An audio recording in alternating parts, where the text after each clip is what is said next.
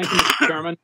Take too long. I think we're all aware that prescription drug prices are skyrocketing and that they've been doing that for quite some time now.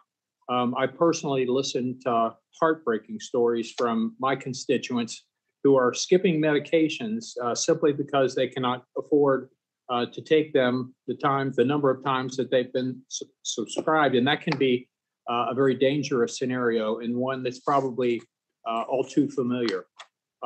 These bills that we're now considering are aimed at lowering prescription drug prices by addressing some of the gamesmanship that occurs in the patent process.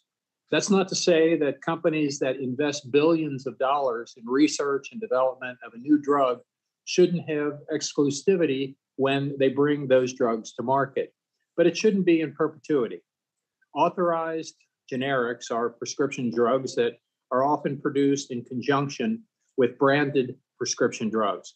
They have the same chemical composition as branded drugs, but are offered as at a generic price, so it's much more affordable to consumers.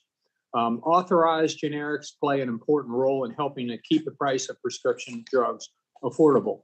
What we must consider, particularly with legislation like HR 2891, is the effect that these bills collectively might have on all generics, including those which are authorized. I applaud the work of Chairman Nadler on this legislation, and I hope that we can continue to work together in a bipartisan manner on additional legislation which will help lower prescription drug prices. And I want to commend really many members on both sides of the aisle for working together on a number of pieces of legislation today. And with that, I yield back.